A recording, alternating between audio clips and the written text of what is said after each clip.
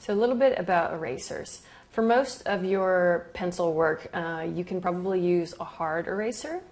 But if you have some softer graphite, then the best eraser to get, and I love these, is a kneaded rubber eraser. And these are great for really cleaning up larger amounts of pencil and the softer pencil, any graphite, without rubbing it in and making it messier. And the way to clean these is you want to take it out of the package and really sort of get it soft, and your hands will heat it up, and knead it. And then after you've used it, when you have the graphite on the rubber, what you do is you just sort of fold it over and you start kneading it again, and it will clean itself.